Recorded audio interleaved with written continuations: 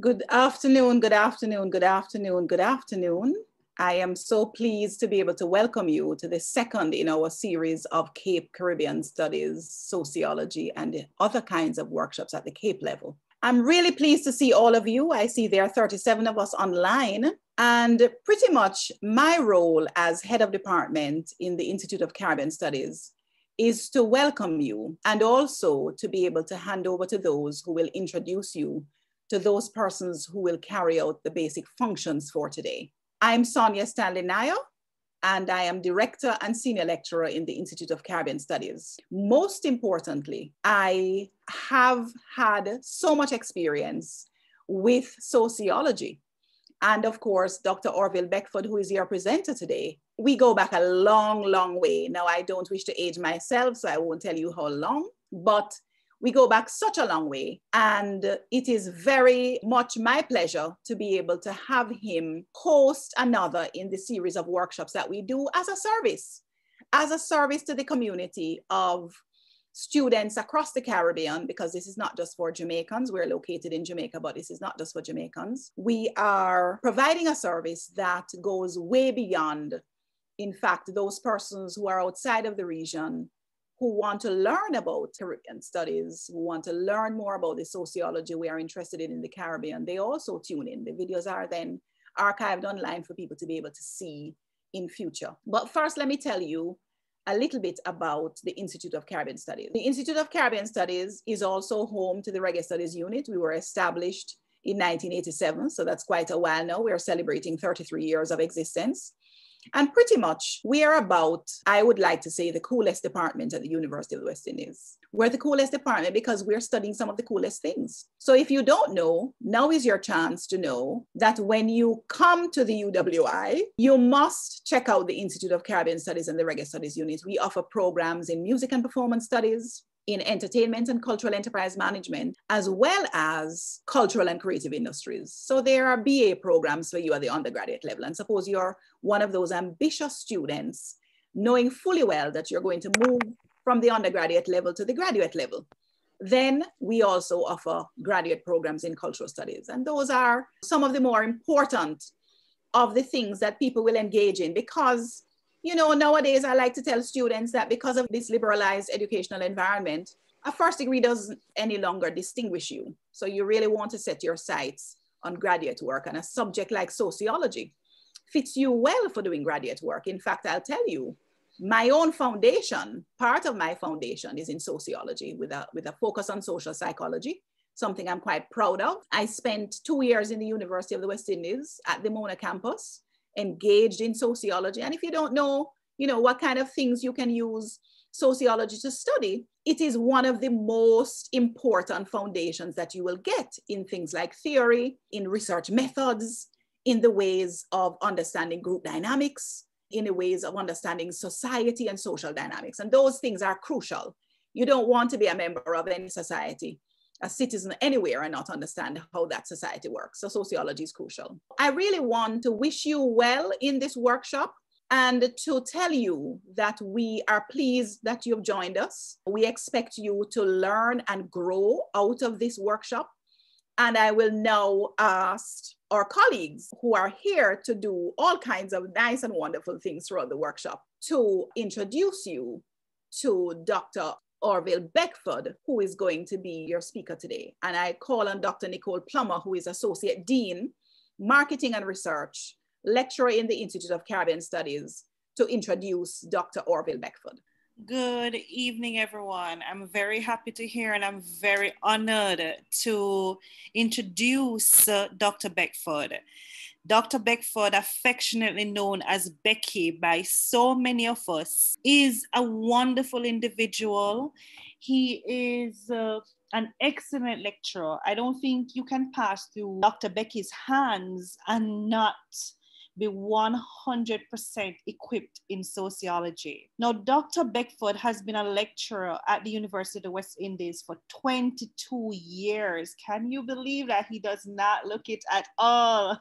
Not only has he been a lecturer, one of the guiding lights of this university is Dr. Becky. He is known both within the university and without, and his philanthropy, his work, Dr. Beckford shared message of sociology with undergraduate students, graduate students, and certainly at the various CAPE workshops he's been honored to host. And in fact, Dr. Becky completed his PhD in cultural studies right here at the Institute of Caribbean Studies in 2015. He's a lecturer in Caribbean culture at the University of the West Indies. He has an MBA and he also did his bachelor's degree in management studies. So here is a fully rounded individual: cultural studies, sociology, management studies, business administration.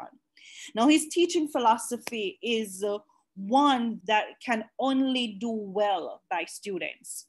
For him, multiculturalism has made it necessary to know and understand the cultural sensibilities and background of his students for effective teaching and learning. For Dr. Becky, one of his main objectives as a teacher is to develop students to their full potential by using appropriate teaching learning tools. One of the things that he embraces, and you see it when you watch him on television, is that different students have different learning styles. And he sees his role as an individual to reach out to students, respective of their learning styles, and to effect not just content acquisition, but changing behavior. He wants to see them employing their critical thinking skills and problem solving skills using the information that he has been blessed to pass on to them.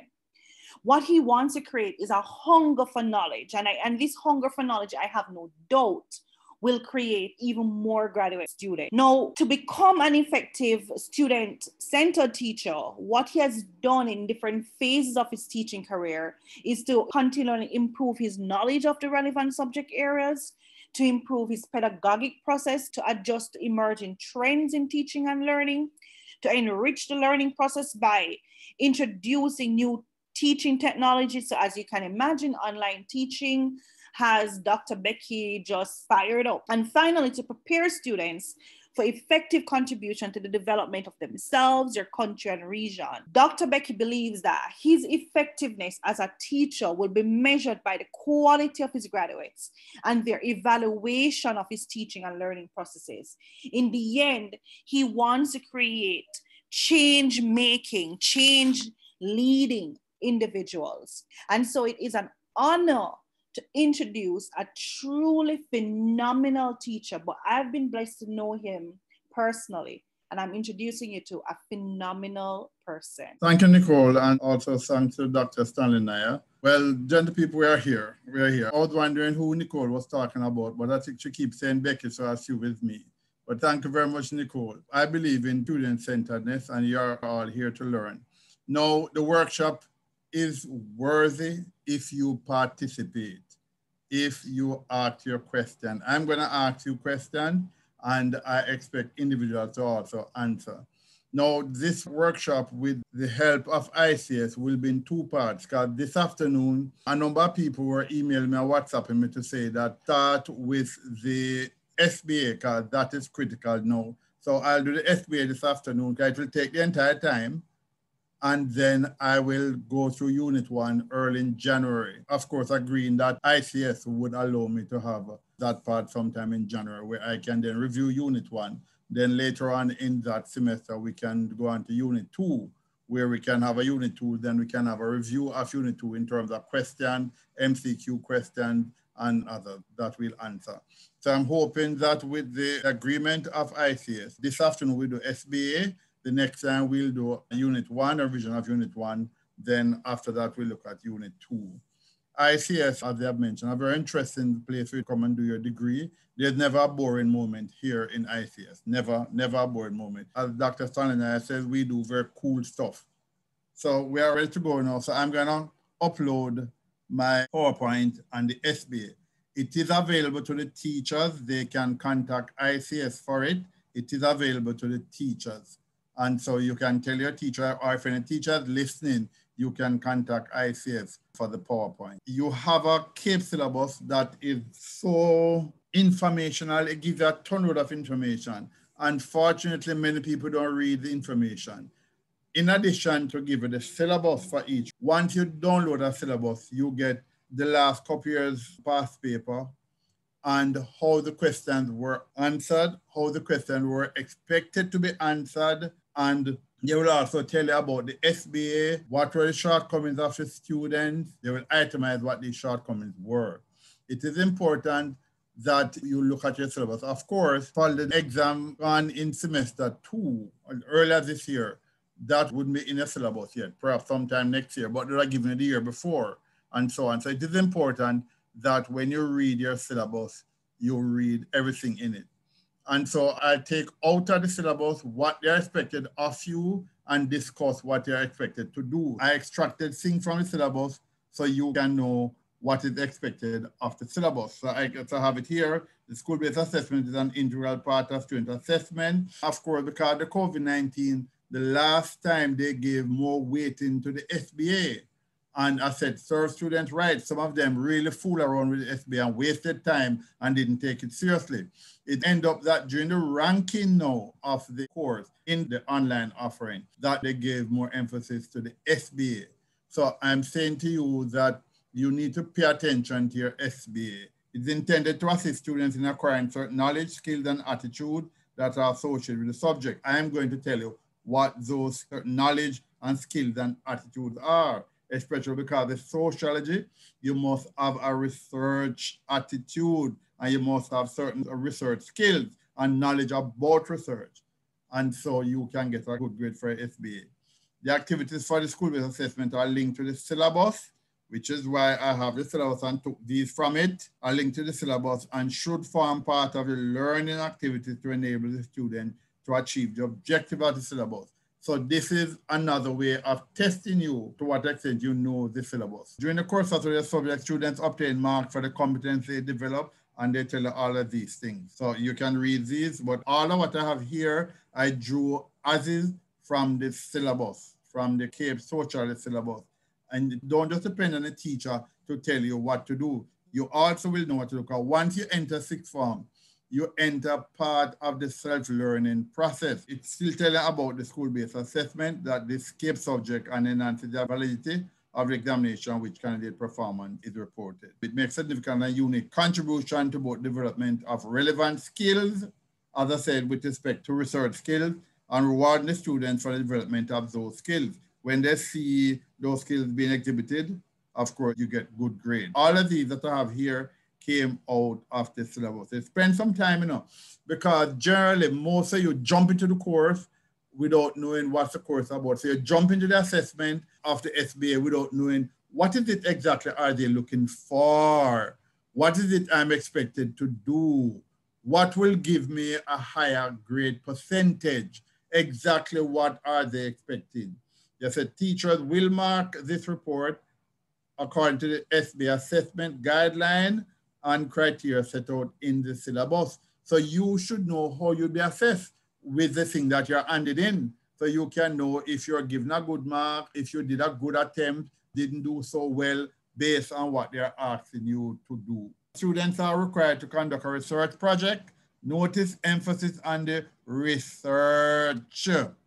Emphasis on the research.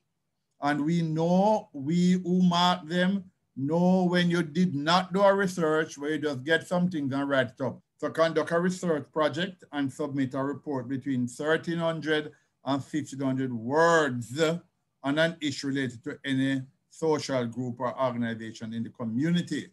We are aware of COVID-19, so we would expect that in conducting the research, some of you could go online and get a monkey survey and you could use those monkey surveys. You could send them out to people who can access them in order for you to do the research. So you wouldn't have to go face somebody face to face and then put yourself at the risk of getting COVID-19. So students may choose to investigate any issue related to the following: family, church, or other religious groups. 3, school, and remember that church is not just Anglican or Baptist or so on. There are also other denominations, other religious bodies outside of the one that you think are mainstream Christianity. Those are not the only one. And in sociology, I'm going to go into C. Wright Mill's sociological imagination, where we are expected to have an anthropological sensibility.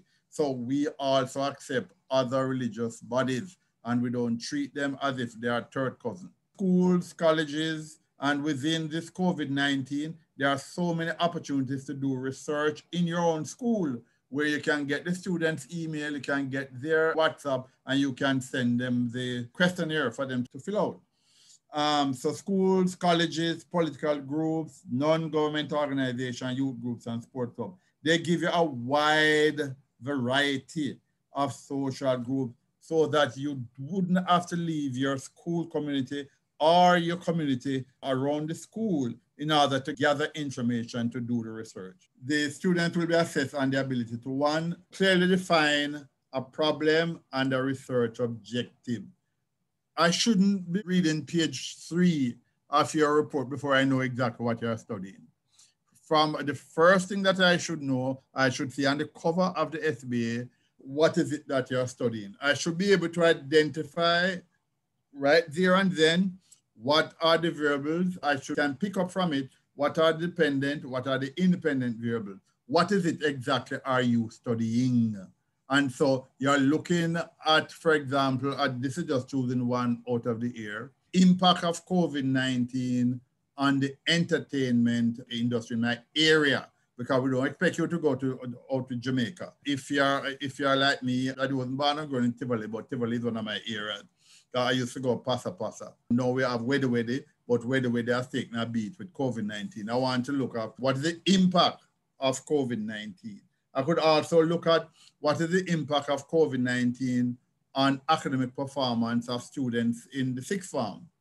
That is also one that the information available in the school is available also at the Overseas Education Office for a particular school, and so you can look at the impact. You may want to also find out from the school what were the passes in those subjects the year before, so you can have a comparison to see if COVID-19 had led to an increased performance or we are seeing less performance. So you have to clearly define a problem and a research objective. Conduct a comprehensive literature review. I'll go into that in detail because so many people believe that literature review is literature copy. A literature review is just that, a review. So very often we forget the review part, and it carries a disproportionate amount of grade, more than any other areas for your SBA. So it's not something for you to treat lightly, because they want to know, did this student carry out a research project? If you carry out a research, you want to look at what the literature has to say about that particular area. COVID-19 is an emerging area, but already, if you put in COVID-19 and Google any of the journals, you see hundreds of articles on COVID-19. COVID-19 and academic performance, COVID-19 and worker depression, COVID-19 and everything. So therefore, you are expected to conduct a literature review. You could decide whether you're going to have a quantitative design or a qualitative design. And so it is important. I will spend some time on both of them because it is important. So many people run to quantitative because it's easy, you know, put in some figures and you finish. Qualitative, you have to explain, it draws you out. It sucks you in and then spit you out. But it is so much easier to do because sometimes you get so caught up in the quantitative that you don't do the required section that you're supposed to do to make that truly quantitative data. The qualitative data, we are asking you what you think. we are asking you to ask the people what they think about the COVID-19. There's things that we have in the qualitative, such as phenomenology. What is it? How do they see this COVID-19? That's the phenomenology, the itness. What is it? How do they view themselves, their family, their own community in battling COVID-19? That's the phenomenology. We also, so that you can also include narrative. So you talk to Mr. Brown down the road, and so you quote him in your research. Mr. Brown, who lived with his family, said that he was shocked to find out that COVID-19 can kill you.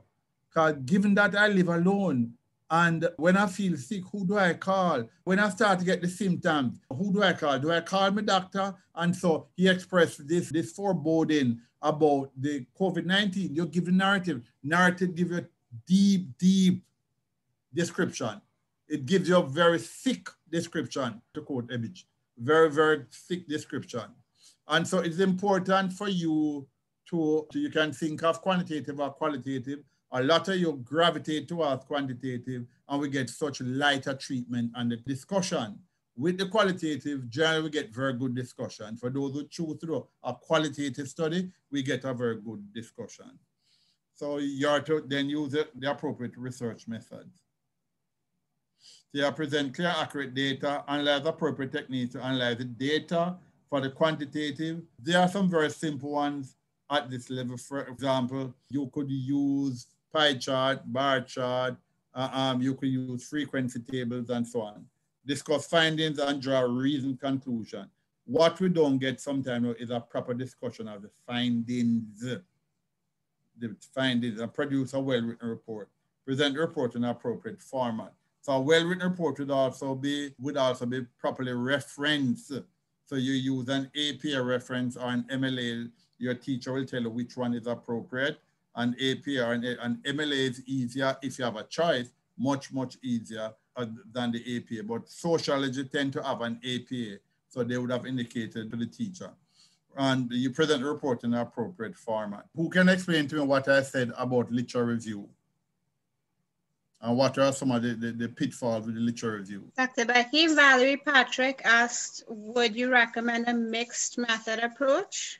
It depends. I would recommend if I know what she's studying. There are some research questions that lend themselves to a mixed method, but I would want to ask her, why would you be complicating the issue? There's nothing wrong with a mixed method, don't get me wrong, but here you're doing both a qualitative and a quantitative research. There's nothing wrong with that, except that you have twice the work, because you have to do the quantitative part and the qualitative part for the mixed method. Whereas at this level, at the CAPE level, we take one or the other, either a quantitative or a qualitative. But if you think you have the ability to do a mixed method of both quantitative and qualitative, fine. I'm just saying, careful how you spread yourself out, because it means then when other people are dealing with just a single research design of quantitative or qualitative, you're dealing with a mixed method. So you have to explain why qualitative, why quantitative, and why a mixed method, why you believe this is the best method of research in the topic that you're doing. Yugunando. I got it right? Yugunando Williams? Good afternoon, Dr. Beckford and others. Yeah. I've always wondered if it is really serious as to the ordering of the literature review. Should information be strictly from the most recent to the earlier one, or from the earlier to the most current? Thank you for that question, William. You start with the most recent. The most recent will be most telling. But you would later on point out that there were previous studies done by Williams and Brown and Michaela, by Henry and Dodd, and so on. So you would really start with the most current. So for example, again, if you're doing COVID-19 started 2019 and into 2020. Most of them are 2020 literature, journal articles. I don't think I've seen a book. Yeah, a book has been out. Yeah, a couple books have been out. But you have access to journal articles, and these were 2020.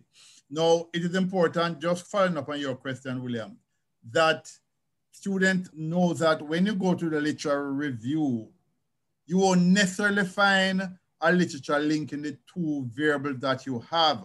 You may find some link in one, some link in another. Not because you won't necessarily find a journal article or a book linking both variables. It doesn't mean that they are not good literatures, because sometimes you may not find for your research question an article linking both research questions. But what happens is that you find some linking one, some linking another variable. And so you are to do the assimilation of putting them together with respect to your research. Any other question in the chat, madam? Yes, someone asked how many sources are required in the literature review section? As far as I can remember, you need at least 6 sources, which would include journal article, books. We don't consider newspaper an academic source, because what you get from a newspaper is sometimes mainly just opinions. But there are newspaper articles. In the case of COVID-19, how we learned about COVID-19 was through the newspaper. So if you're doing COVID-19 and you drew an article or two from the newspaper, especially if they are informational from the Ministry of Health, not someone's opinion, but because we got a lot of information on COVID-19 from the newspaper, from the Ministry of Health, from WHO, World Health Organization, and PAHO. And so those appeared in the Gleaner. That would be still a source. So we would mark it down for using that as a source from the newspaper. But normally, we don't recommend newspaper because they are just people's opinion that are not checked for facts and are not checked for academic rigor. And so, which is why we don't use newspaper. But where you are getting information in the newspaper, they send an article from PAHO or from WHO about COVID-19, fine, that will be fine. So I'm going into the structure of the project. So you'd have the background definition. I'll go into them, the aims and objectives, literature review, noted literature review, 8 marks. What is the difference between quantitative and qualitative data approach? Quantitative data approach is just that, qualitative. So for example, anybody can do a quantitative data approach, because you can get information. Once you have enough samples and you run the research, then you can say, okay, this happened here where it shows that majority of the students who had online learning perform better on their sociology than those that were taught face-to-face. So you are concluding that online learning results in a better academic performance. It was done quantitatively. You use 30 or more subjects. For quantitative, you need between 25 and 30. There's no hard and fast rule, but if you're using SPSS, which we use statistical analysis, if the quantitative is under 25, it won't take it. It won't take it, believe it or not. And so for quantitative, we say about 25 or 30 in terms of responding for your questionnaire. So you then now can say with the quantitative that across the Caribbean, you can extrapolate that where social was offered online, you expect to see this type of result, that the online students perform better than the students who had it face-to-face. That's quantitative. You can extend it, it's extendable to others, because it's quantitative. And so because it is quantitative, there's a level of reliability and validity because it's quantitative. Now for your qualitative, we keep saying for qualitative, the researcher must know what he or she is about. Quantitative, you can have a knowledge, but you don't have to be deeply embedded in knowledge. For qualitative research, you have to know about the research. You have to know what are the things you'd expect, because you have to know to ask appropriate questions.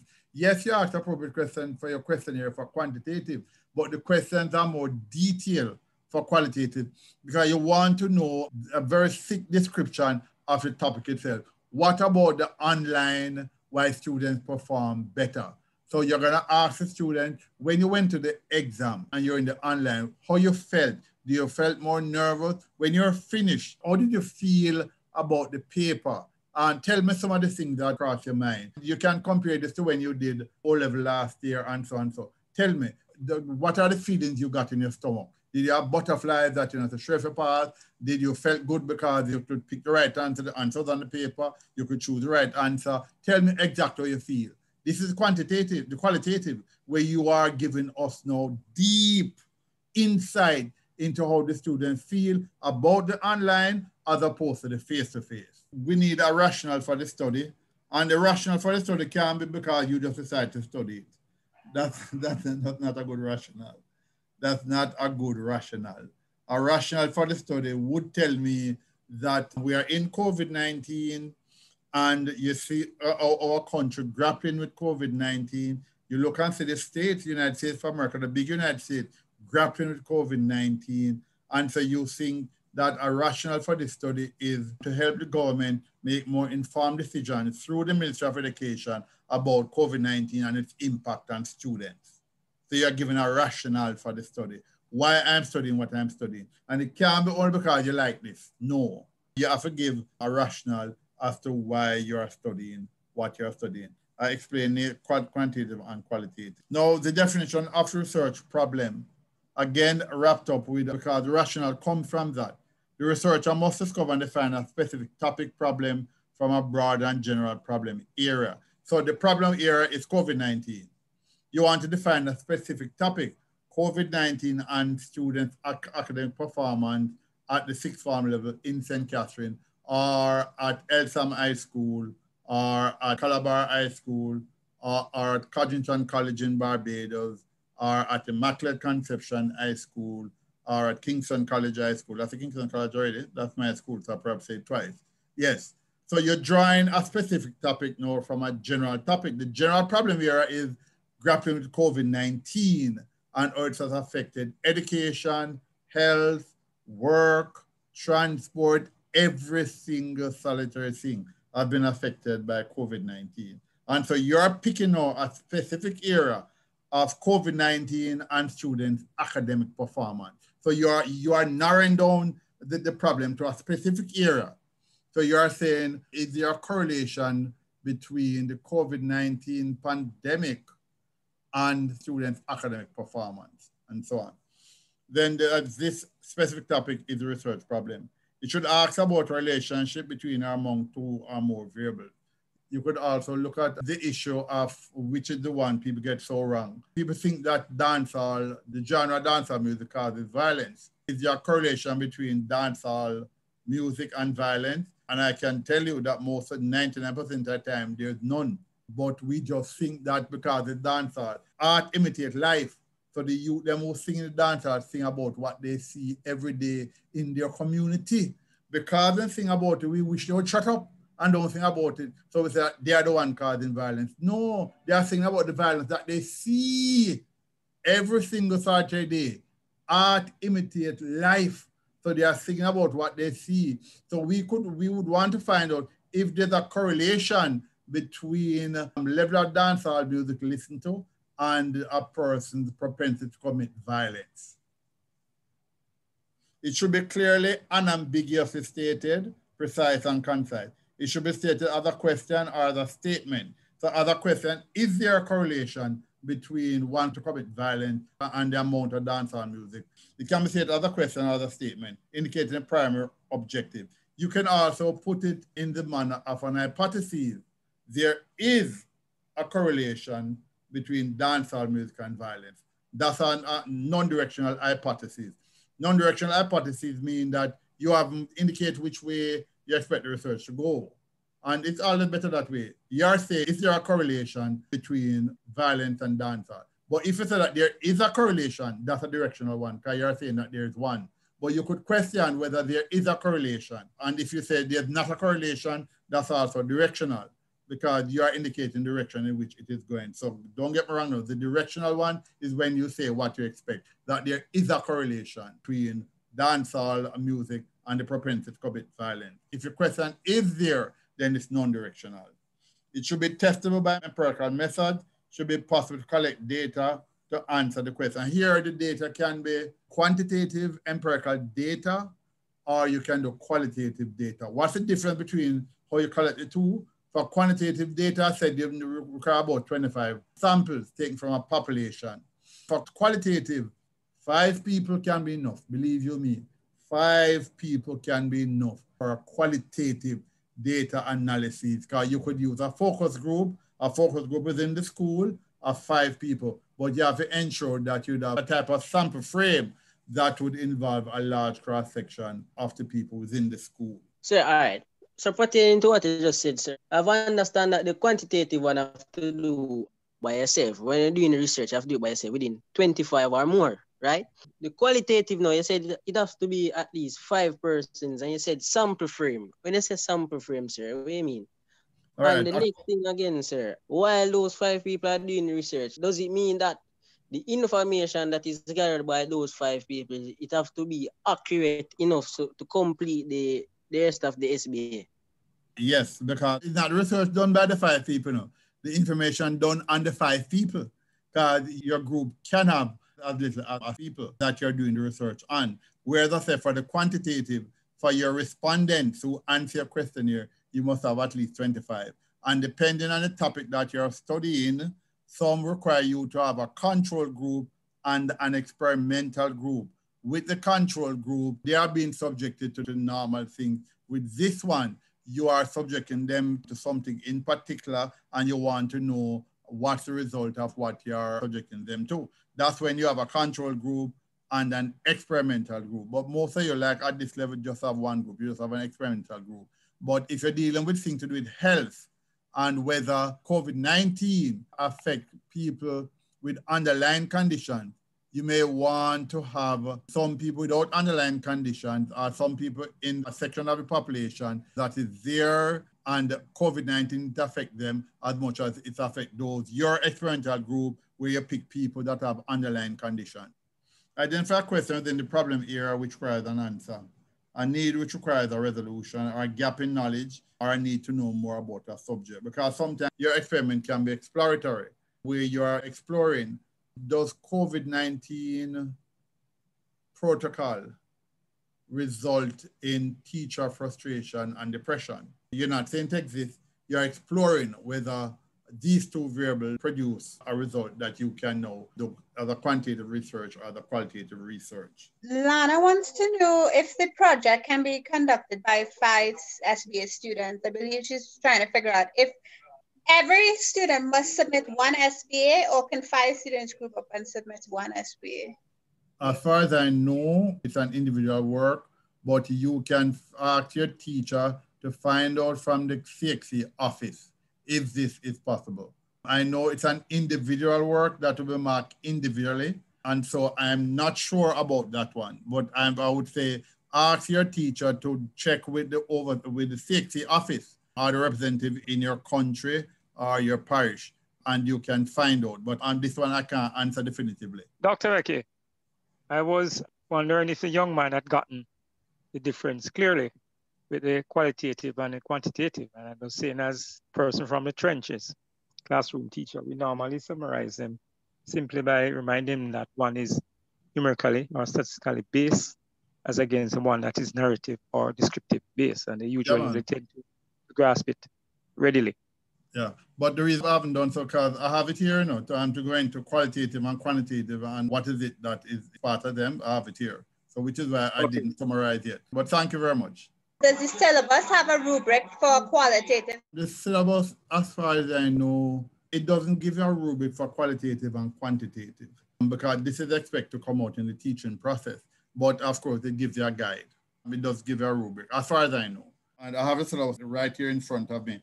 I don't remember seeing a rubric in it for qualitative, but what they did, they spent a long time explaining to you what is the qualitative and quantitative and what they're expected to do. For the sociological perspective, is it that we are explaining how any theory contacts with our topic/social issue? The ask in this card, this is more qualitative, but the ask specifically in your SBA, because in the qualitative, we call it grounded theory. But here they're asking whether it's quantitative or qualitative you're doing, how does this link to one of the sociological theory? In my roundup, I already sent the PowerPoint to ICS. In my revision for Unit 1, I've gone into all the theoretical perspectives that you're expected to do in terms of functionalism, Marxist conflict, interactionism, feminism, and so on. And so what they want you to do is to say which one of them would apply to your work that you're doing here for the SBA, which one of them, which one of the theories, and you have to explain why. Because what they want to do is to distinguish you doing a sociological SBA different from other SBA. Because if you're doing a sociological SBA, we expect that you would draw on sociological theories. So whether it is quantitative or qualitative you are doing, you'll be expected to draw on sociological theory. So when you come to university, depends on your methodology, because we would ask for you to do a theoretical framework, whether quantitative or qualitative. What is it that framed what you're doing? Which theory would you draw on to explain what you're doing quantitatively? And so qualitatively too, we have grounded theory. Which theory ground your work? Which theory do you draw on? Which theory you think is the groundation for your work in terms of the two variables that you're looking at and the concepts that you're looking at? Thanks. Valerie Patrick says that they're a teacher, and they were just clarifying that a group can have up to 5 students where one submitted and each 5 get the same mark. One SBA submitted and each person gets the same mark. Is Valerie a teacher? That's what Valerie said. Yeah, Valerie Patrick is that they're a teacher. But I would just recommend that you just double check as well. I would recommend that, yes, that before you go that route, check with your teacher and let your teacher check with CSEC, just to be on the safe side. So we said research should ask about a relationship between among 2 or more variables. It should be clear. We have said this already. And so we said things like topic, school, and so on. So I'll give an example here. Is there a correlation between family arrangement and student education performance at the CSEC level at Eltham High School? I'm on the board at Eltham High School, so I've been declared that. So your family using Eltham, and I went to KC, so I'll use KC. So in terms of a topic, is there a correlation? So you're asking if a relationship exists between family arrangement and student educational and performance at the CSEC level at Eltham High School. Aims and objectives of the study. Answer the question about what you're doing. These set out what you hope to achieve at the end of the project. Objective, how are you doing it? Objective specifically should be specific statement about that define measurable outcomes. Is there a relationship? So how are you going to measure the relationship? Of course, your questionnaire is your instrument of measure. How are you going to measure your relationship? And what statistical analysis are you going to use if you're doing quantitative? How will you go about achieving the desired outcome? All right, I have here for your literature review, which people had jumped to earlier. This is really a review of literatures associated with your research. Literatures associated with your research. And what is important in the literature review is for you to do the review. Not to just come and tell me that Brown said so, Williams said so, Taylor said so, Brown and Beckford said so and so. So where is the review? And if you are in doubt of what a review is, you can go into Harvard Business School and you can click on literature review. They will tell you what it is and give examples of literature review. I went into North Carolina University at Chapel Hill, and any of them, you can go on to Purdue University where you get the APR, MLA, and you can put in literature review and they will tell you. And what is at the crux of the review is you are expected to review the literature to see if there are links between certain literature and your research, if there are links between literature themselves, which provide a better understanding for your research, if they highlight you to some data collection analysis that you weren't aware of, if they pointed to some conceptualization that you weren't aware of, if they point to operationalization that you're not aware of. Conceptualization is when it tells about the main concept. So if you're talking about COVID-19, what the dickens is COVID-19 and its impact on academic performance? What do you mean by academic performance? As measured by an external examination, where you get so many subjects as a case, how do you measure academic performance? That's what you call conceptualization. Operationalization is when you put the data in a form that it can be measured. So once you say operationalizing, we're talking about measuring the data. So your operationalizing of your research will be how do you measure the research? So how you put the research in a form that your 2 variables can be measured. So how you have COVID-19 that you can measure the level of COVID-19 you have as measured by what? Symptoms, sign, level of hospitalization, 2 days, 3 days, how? Academic performance as measured by how many subjects you achieved with at least a level 3 in CSEC or in CAPE, as the case may be. You have to define your concepts clearly. When I read your research late at night, before I go to bed in the 3 o'clock in the morning, I know exactly what you're talking about because I don't have the phone, can call you, I don't even know you. So for example, issues like teenage pregnancy and where there are correlation between family arrangement and teenage pregnancy. Teenagers in what?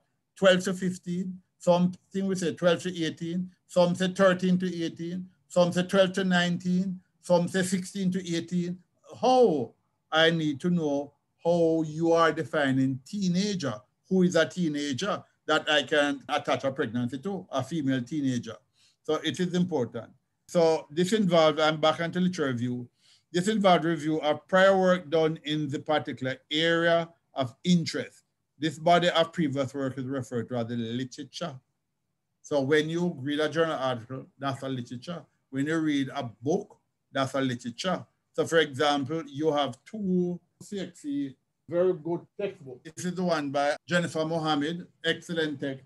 This is also the one by Chinapu and others, excellent text. And both of them are very good Cape Sociology texts, both of them. You don't need to buy both, one or the other will do, but there are two excellent texts in terms of Cape Sociology. So those can also be used as part of your literature review because you are doing issues of gender and so on. All the things are in the text. So therefore, that could also serve both of them as a literature. What relationship have been identified between variables and in previous studies? Findings and conclusion of prior work. Only relevant, reputable sources should be cited. No opinionated, that's what we say, newspaper, or unsubstantiated sources. The function of literature review, meaning of and relationship between variables that are chosen for the study. So you choose the two variables, you choose dancehall music, or you could choose soca music and violence or soca music and early pregnancy. It depends on what you choose. A basis for refining the context of the problem, because as you read literature, you may want to refine the problem itself because new information is coming to light, new understanding of the variables is coming to light, so you may want to refine the basis of the problem. A basis for examining significance of the study. So you had given a rationale for the study, but these literatures that you are now reading are given even greater significance to you studying it. How important it is when you read those literature, you add even greater importance. A basic of determining possible redundancies regarding the study in mind. When you say redundancies, you keep saying the same thing over and over, or you keep referencing the same thing over and over. I'm saying if you reference it once, you don't need to do it again in terms of a literature. You may refer to it when you're doing your discussion. It gauges the feasibility of pursuing the topic, whether this makes sense. But not because you're not finding much on it means it does make sense.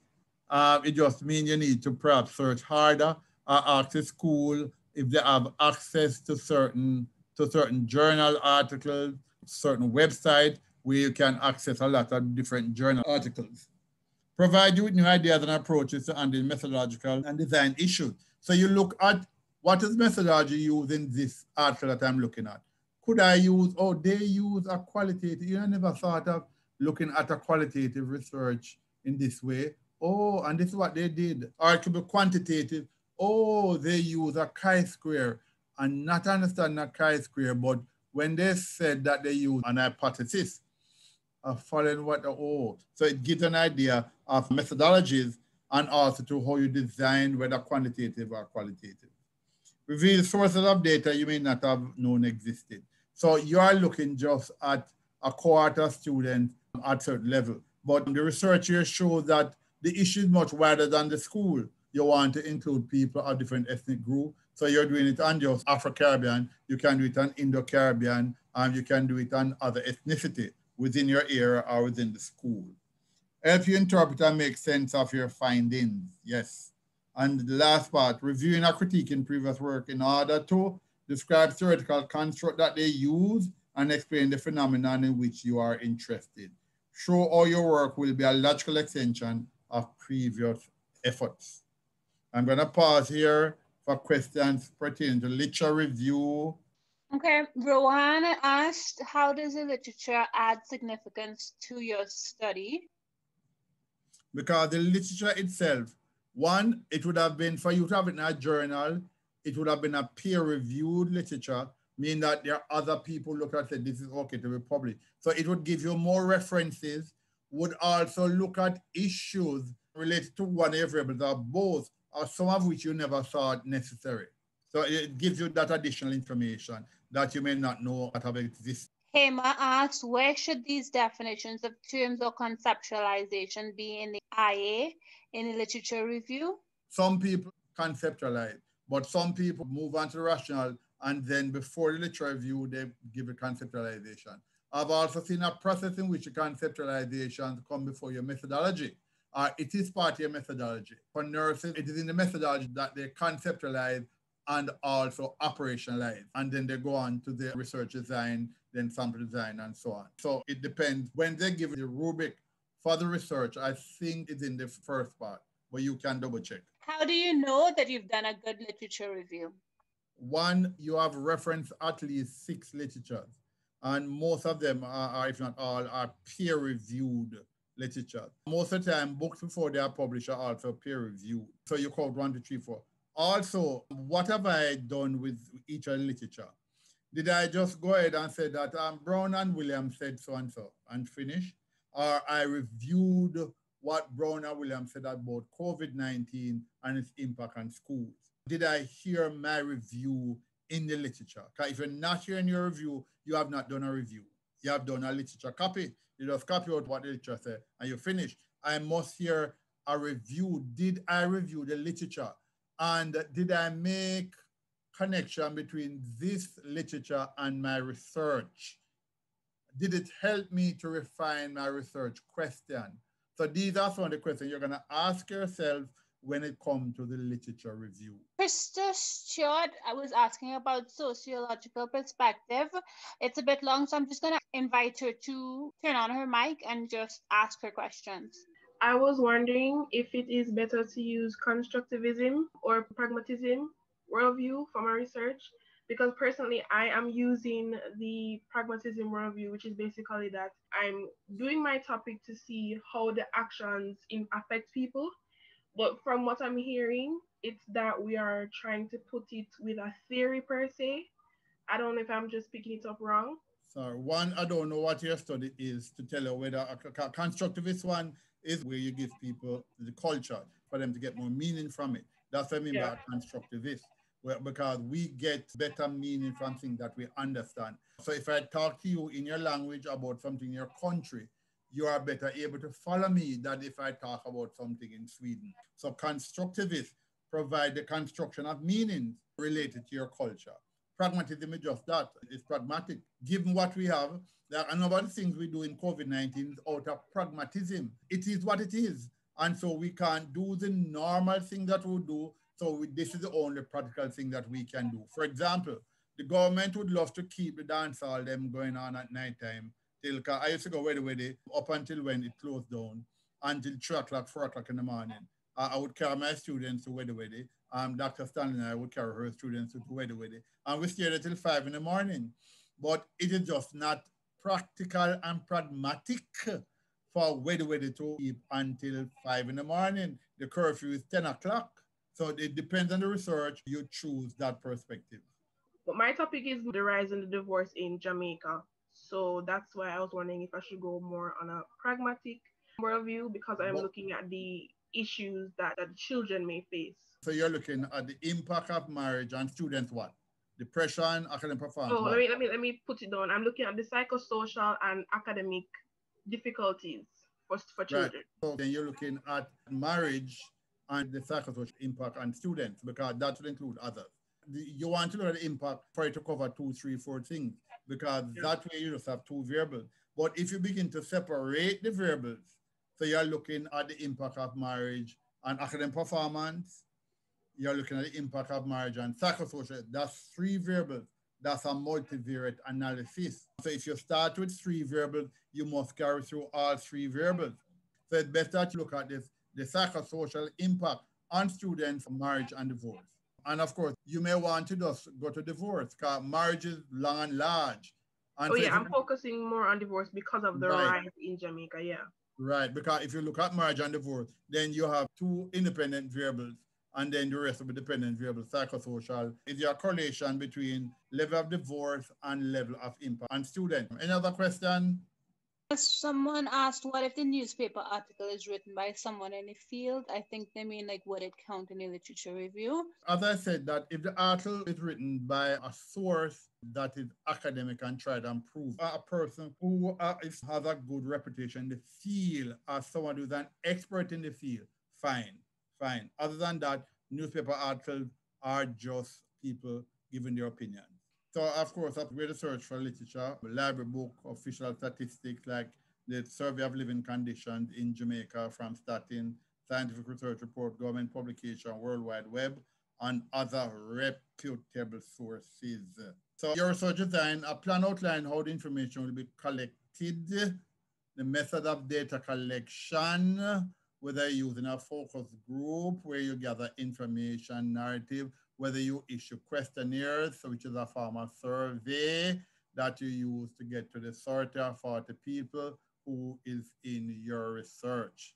Strategy for finding out something, a precise determination of what you want to find out. So how am I going to get information and margins? The detailed specification of the most appropriate and effective way of doing it. How do I get this information? How do I hear people are divorced, what they have to say if I'm doing qualitative? Do I get a focus group? Will people really come and sit with other people and tell what led to their divorce? Will people be honest with me about their divorce as to what caused it? Will they be objective and say it was their fault? Issues like those are things they have to think about.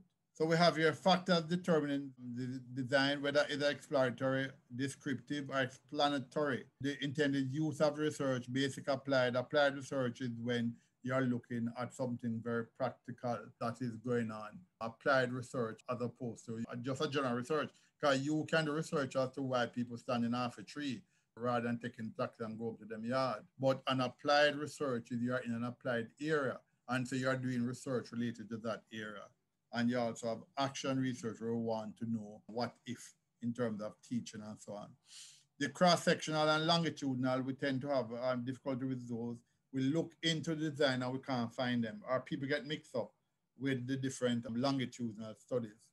So a cross-section at a point in time, a type of observation that analyzes data from a population at a specific point in time. Then when it comes to longitudinal, we have panel study and we have longitudinal studies. Now, longitudinal studies, I could be looking at the cohort of students at Eltham High School, grade 12. Now, we have a different cohort every year, but that's the longitudinal. I'm looking at that particular characteristic feature of Eltham High School, the grade 12. No, it doesn't mean I'm looking at the same grade 12 5 years in a row. If I'm doing that, then I'm following that grade 12 to grade 13, then to university. That would be a panel study. The intended use of research, basic or fundamental research, applied action research. Most of you, if you go into the math and education, or even if you do education bachelor, you then tell about action research, a type of investigation research designed for use by teachers in an attempt to solve problems and improve professional practices in their own classroom. So they call it action research. Teachers are always engaged in action research as teachers are continually observing students, collecting data, and analyzing to improve student learning and classroom management. So that's the one that most say would be hearing about for the first time. Action research, applied research, of course, practical in a particular area, and then we speak about basic research. Exploratory, descriptive, explanatory, they speak for themselves, you can read them. Quantitative study, we look at the research design, the sampling plan, method of measuring variables and collecting data, study procedure, including procedures to protect, participant and analytical method and procedure. This is where we do statistical analysis most of the time, because given the nature of the data and where we are now, we have a number of statistical analysis that we can be used. Chi-square, hypothesis testing, Cronbach alpha. They're the basic one in terms of frequency table, pie chart, bar chart. Sampling approach, setting and context, and qualitative notice, setting and context, because very important here, the setting and the context. Who are you asking the question? Are they able to explain anything further with respect to the question? So you're asking about the effect on teachers, depression, and so on and so forth. Within what context?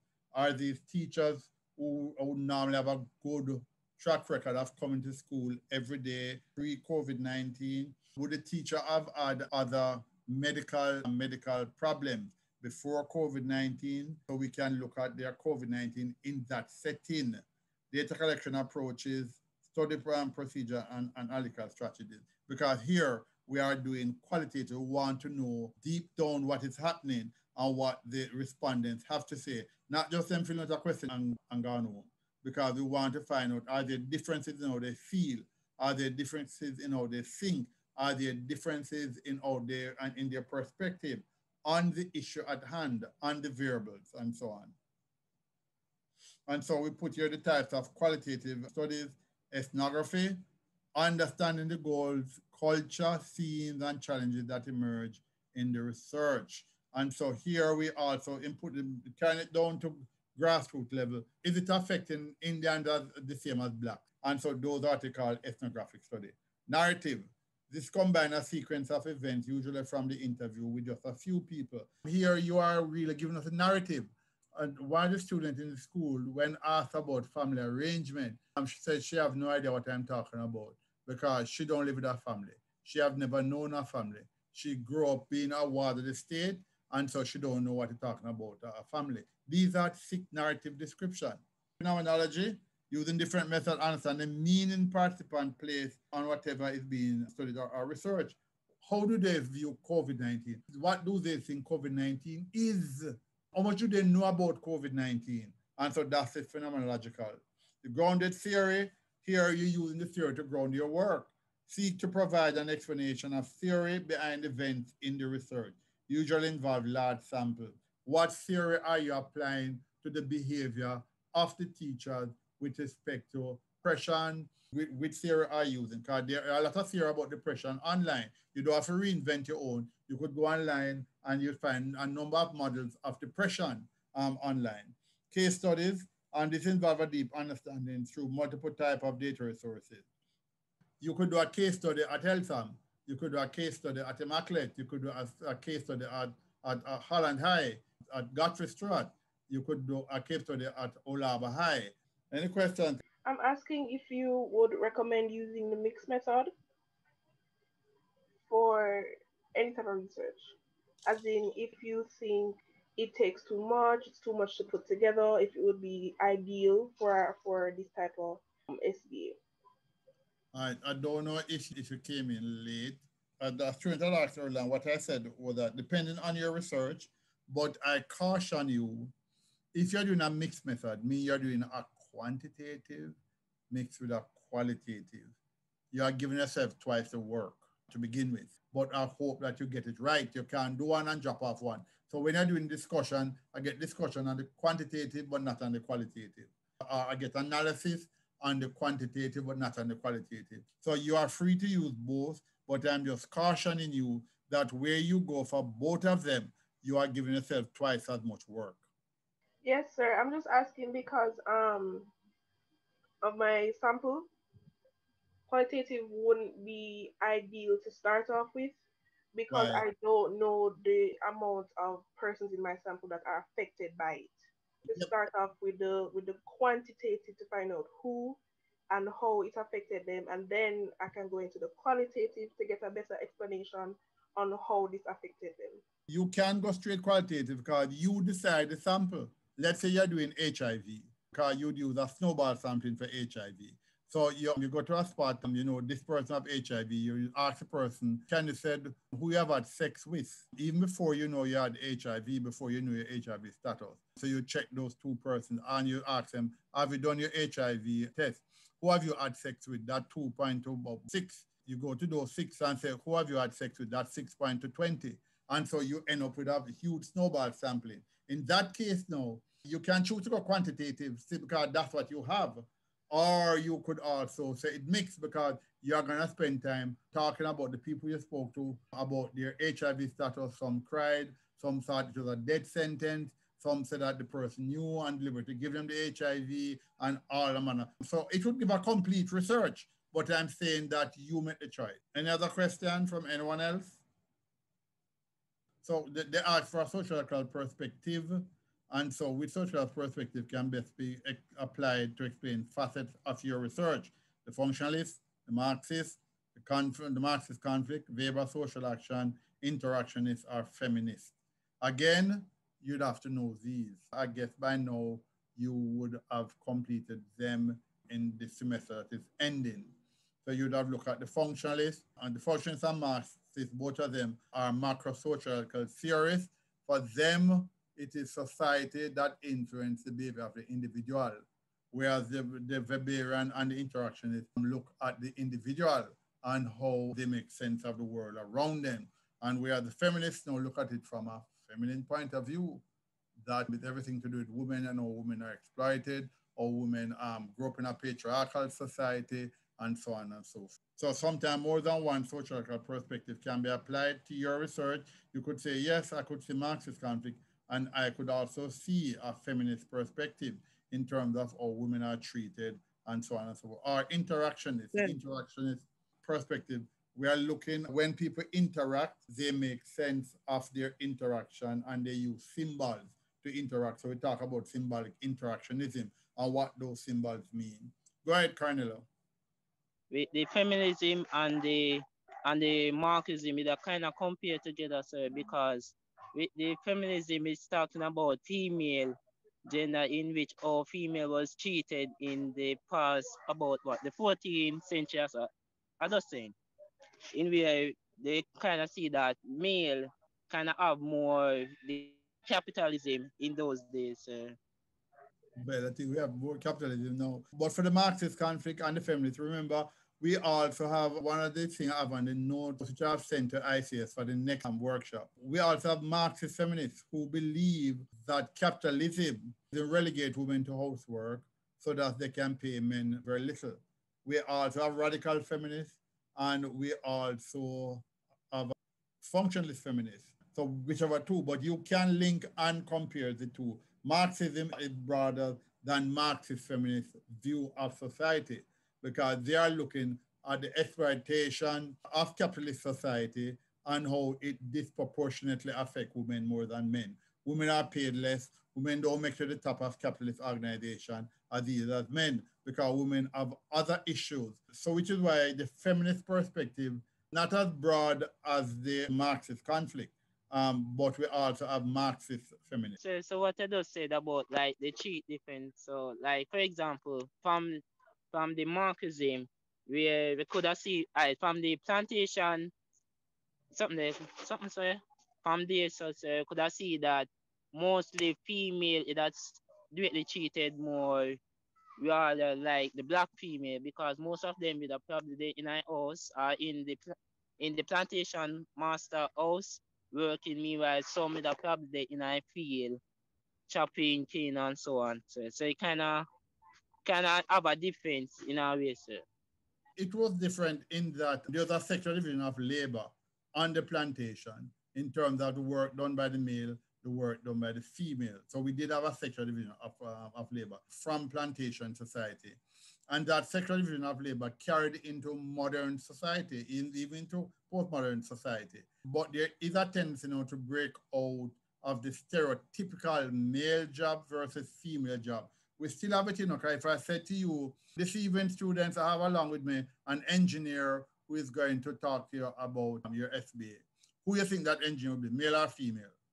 A female, because in today's society, sir, we kind of see female kind of have dominate male job also, or male technical. You maybe one of you, majority of the students in earshot of my voice would say a male, because when you speak of an engineer, you tend to speak of a male. But what we have now is that some of the best engineers that are cropping up all around the world are female.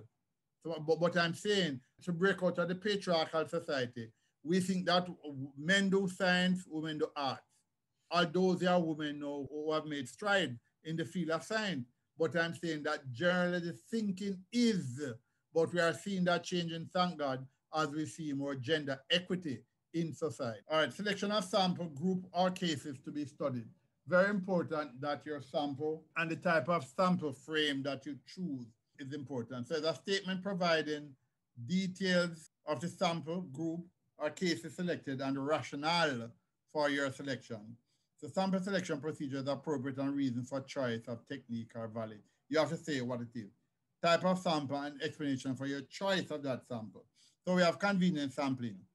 Used when the researcher wants volunteer participants to come forward and identify themselves, as in the case of COVID-19, when government want to find out people who were on the airplane.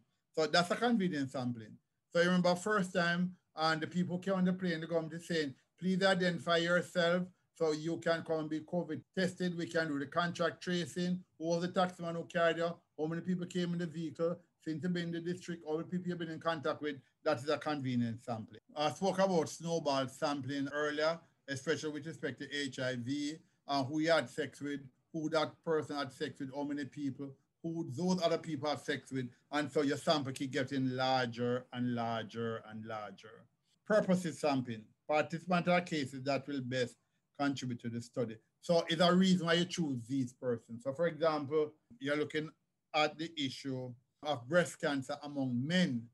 Now, whereas men do get breast cancer is a small proportion. So if you check all the Senkachi, you may find 5.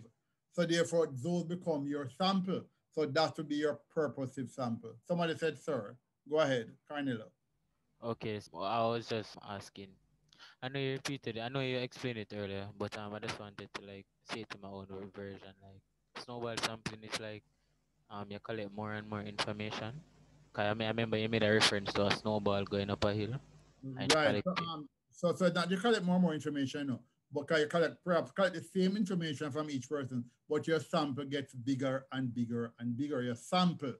So you may start with one person, by the time you finish, your sample have 40 people in it. But you could be collecting the same information from the 40 people. Okay, sir, understood. Alright, so for example, like if I'm going to research about a person or a teenager in my school with obesity, sir, so I can probably look on that person more, sir. I'll give like a feedback or so on what I get from it then. Yeah, but what happens is that with obesity, it's less than that there are about 5 or 8 people in LSAM that is obese. You could use them as your purposive sampling, and not one alone. Of course, but it depends on how you define obesity in terms of body mass index, what conceptualization you have for obesity. But it certainly can be one person. It can be purposive in that in the entire LSAM, you perhaps only have 8 students that are considered obese, so they become your sample frame. So we also have systematic sampling. Now, most of you would perhaps apply the stratified random sampling, but systematic sampling, this is where the elements in the sample are counted and every case element is taken. When I say case, it could be the 2nd, the 3rd, the 20th, the 10th, but you are saying that, okay, 1, 2, 3, 4 are 5. I take the 5th one. 1, 2, 3, 4, I take the 5th one again. So every 5 is selected into your sample. So that is systematic. You are saying you are deciding what K is, whether it's every 2nd, every 3rd, every 5th, every 10th. You are deciding what this case element is. Then stratified random sampling is the most popular type of sampling because it involves the division of the research population into smaller subgroups known as strata. Each subgroup or stratum has different characteristics, such as, example, income or education attainment. So for example, I remember a student doing a research recently. I don't remember if it was Arden or Elsam or Casey that I'm associated with, on the impact of reggae music in causing behavioral problems in the school as measured by detention, send home for your parents, and so on.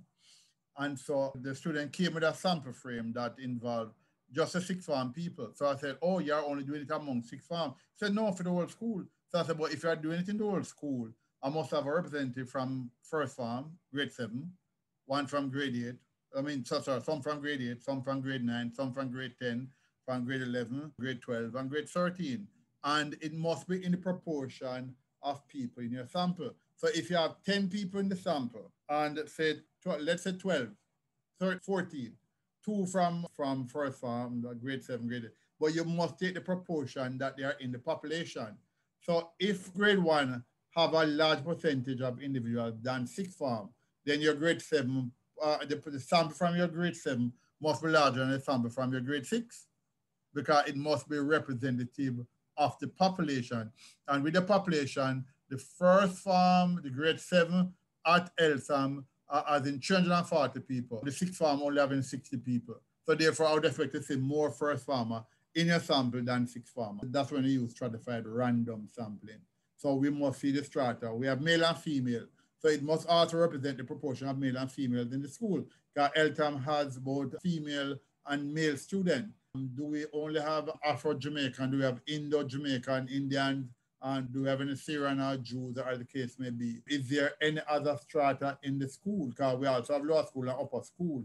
And we also have people from inner city, people from outer city. So where do we have them? And so that's why we have stratified random sampling. So random sampling is taken from each stratum in a number that is proportional to the size of that stratum. Yes, sir. I made us say, for example, with that, sir, suppose like you're looking at a research about female getting high grade more than male in St. Julia High School, sir. So you kind of go do a research and a research design, finding your data about it. In the end, you probably see that male kind of have more grade higher than female. So that probably could be a change. But for example, them that probably say that female get higher than male. So, but from doing the research, you kind of see that you kind of have a change related to that, sir. So that could be a point for this one, sir.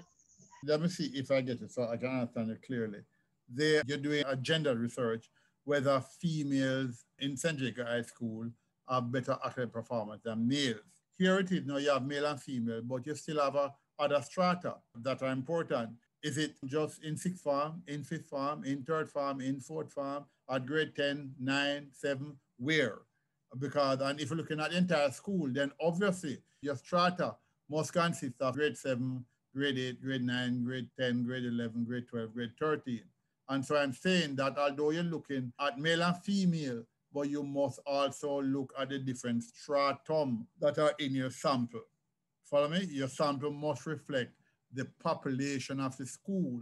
So you can't just say, I'm just looking, if you're saying you're doing that at St. Jago, then you can't just look at fifth farmers at St. Jago. If you're doing it only at fifth farm, then fine. But and so that will be just fifth farmers in your research statement. You must state with fifth farmers at St. Jago High School. But if you're doing it at St. Jago, you must look at the different strata with respect to students at St. Jago, male and female, grade 7, 8, 9, 10, 11, 12, and so on and so forth. Okay, sir. So then we have cluster sampling, similar to stratified random, but divide the population into what we call clusters geographically. We do that generally for politics. Data collection, a description of the instrument or techniques used to collect the data.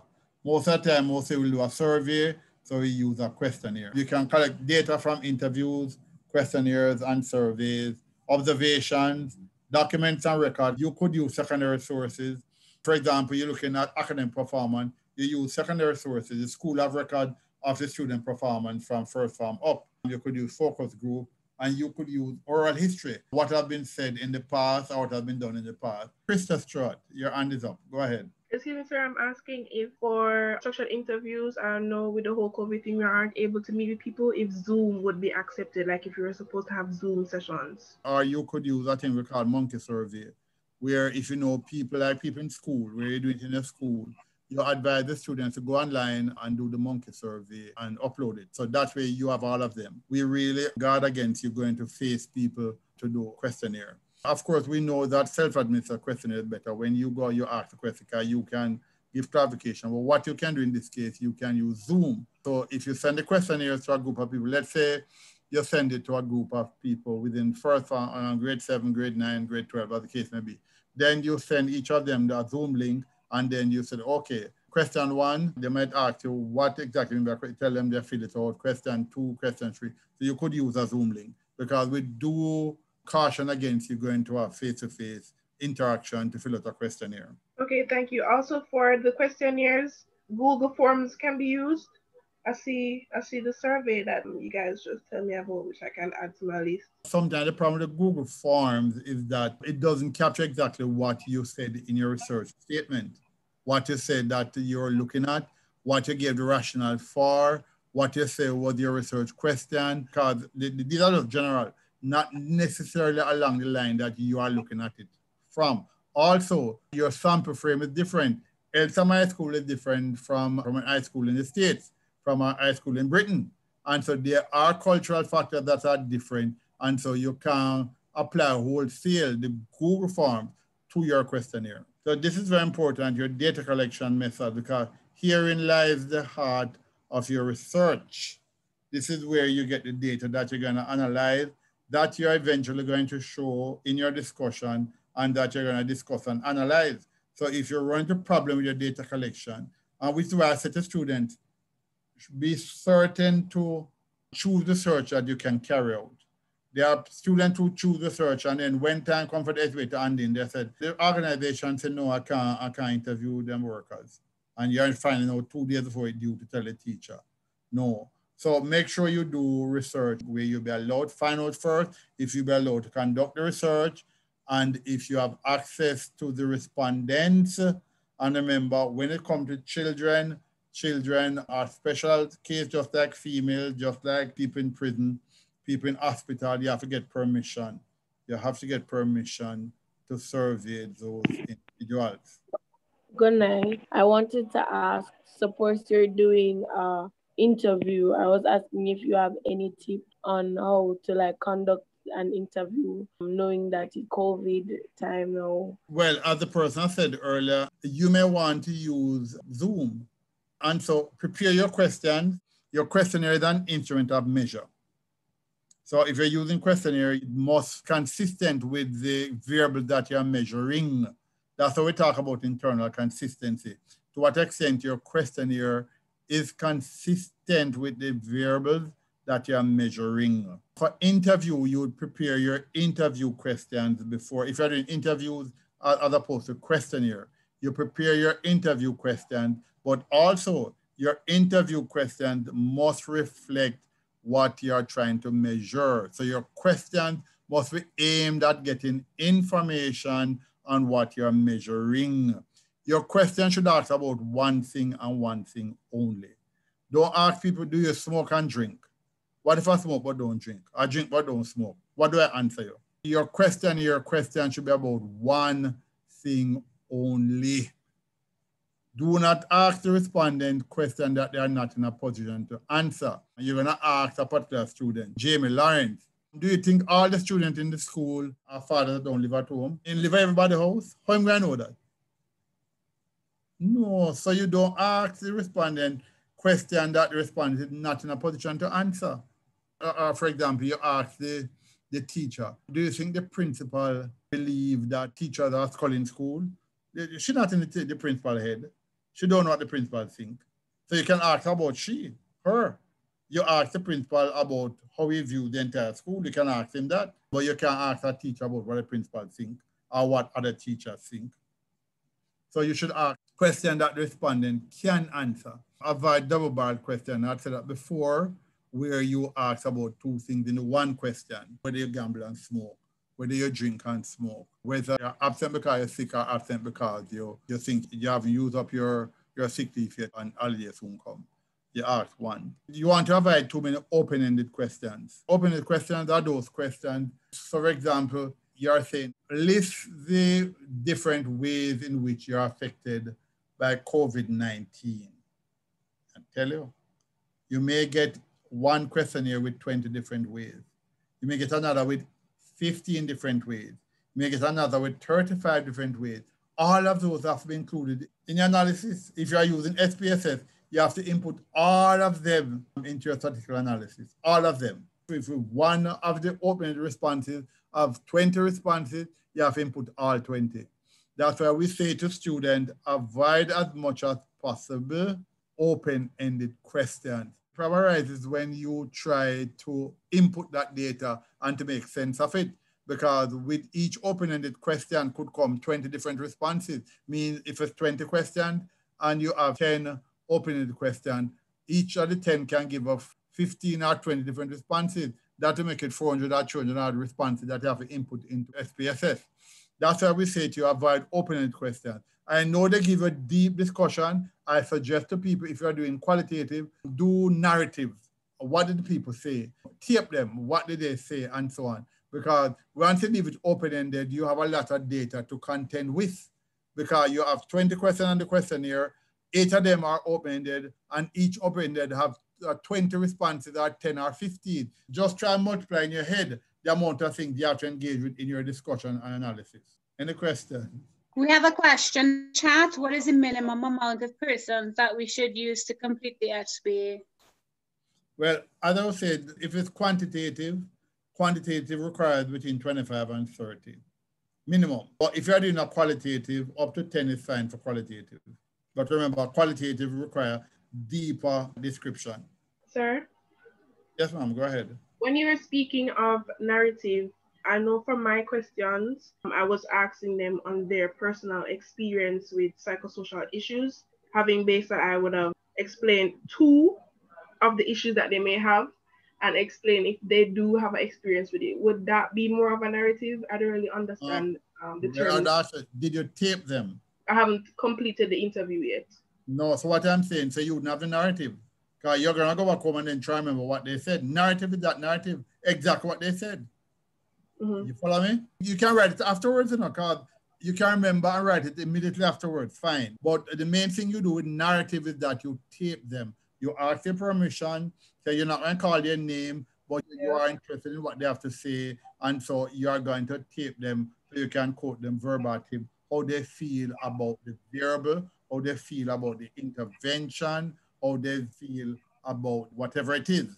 And so when you tape them, you can then listen to the tape and write down their narrative. You're not going to use all of them in the research, but the most poignant ones, the ones them that jump out at you, relate to the research. So this particular respondent indicated how the terrible impact of the pandemic on her psychosocial life. She stated that she had lost her grandmother, she had lost her mother, her husband was hospitalized for 10 days. That is sick description. That tell people the impact it has on some people. And so that's your narrative. But you would have taped her in order for you to include it in your narrative discussion. I'll give you some examples here, which in terms of the type of description that you can use. A pie chart, so you have you can do a pie chart. Most of the computer software can give you a pie chart. You put in the data and so on. And you can tell from the pie chart.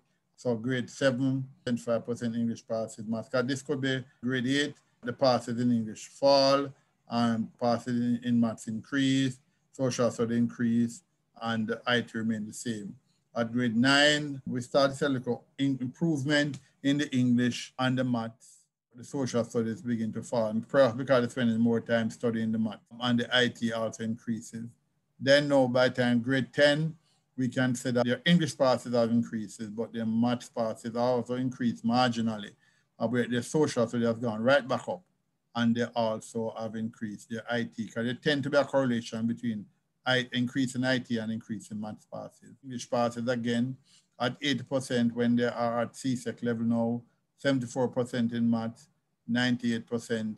So this is a graph in which both variables move in the same direction. So we said that this is a correlation graph, that there is a direct correlation between COVID-19 academic performance, that this graph reflects, they're moving in the same direction from one end to the next end. That's an inverse graph. But you could also have a bar chart that should show different bars for different things, categories. So this could be grade 11, grade 10, grade 8, and you're looking at passes in maths. And so category 2, grade 7 and 8 and 9, as the case may be. These are things that you should know at the grade 12 level, what to mean by mean, what to mean by median. And so I give you examples here, just to refresh your memory. How we come by a frequency table, we tally, and then we show the frequency. This now can be plotted against whichever variable you want. You can contact the ICS for these notes. Any question that you have? Sir, so I was wondering if the hypothesis is needed for the IA. Again, depends on your type of research. You can have it for quantitative and you can have it for qualitative research. So it depends on what you're doing. Sir. Yes, sir. I was wondering if I could use like the objective that I have and use it for my literature review. But you must use the objective for a literature review. That is, it is from your objective that you're going to look for the literature. So so you look at what are your objectives, and so we talked about you're looking at the correlation between A and B. So you're going to look up literature for A and B if you can find, or A and literature and B, and so on. So it must be tied to it, because why else would you be doing a literature review? So you can explain the conclusion first. What you arrive at, when you did your research, what did it show? Because that will be what you're concluding, that there is a correlation between A and B, or no correlation exists, or there's an inverse correlation when one increases, the next one decreases. So depending on what you find, that will be in your conclusion. Hello, before you leave, good evening, everyone. We have come to the end of our first CAPE Sociology workshop. My name is Bettine Ross-Laws. I am the coordinator for this workshop, and I am also the Senior Administrative Assistant at the Institute of Caribbean Studies. So before we close, I just want to thank you for participating in the CAPE Sociology workshop. Special thanks to Dr. Sonia Standenaya, Director of the Institute of Caribbean Studies, Dr. Nicole Plummer, Associate Dean, Marketing and Outreach, and a lecturer at the Institute of Caribbean Studies. Dr. Orville Beckford, we thank you so much for delivering this workshop. You have done well, as per usual. Miss Isabel Dennis, ICS Tech Support, we thank you so much for your usual assistance. Miss Kadian Williams, she is the Assistant Coordinator for this workshop. And thanks to all the persons on the planning committee for these workshops, students and teachers from both locally and regionally, we thank you so much for participating. And we hope that this workshop was beneficial and the knowledge gained will assist you in successfully completing this course. Please be reminded that we will be hosting workshops for CSEC Social Studies on Wednesday, that's tomorrow, December 9th, and the Cape Caribbean Studies workshop on Thursday, December 10th. These workshops will commence at 3:30 p.m. and expected to end at about 5:30 p.m. The ICS is committed to serve you. We will be hosting online marathons in 2021. And as you were told by Dr. Beckford, we will be having another sociology workshop, hopefully in January, but we will provide further information about same in short order. And then we look at Unit 1 and our revision of all the areas in Unit 1 in the syllabus. So please feel free to visit our YouTube channel.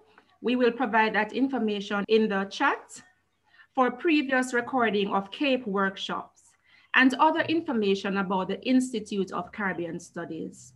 For additional information about the Institute of Caribbean Studies and our program offerings, please contact us at 876-977-1951. You can also reach us via WhatsApp at 876-775-0588. Thank you again for participating in this workshop and have a wonderful evening.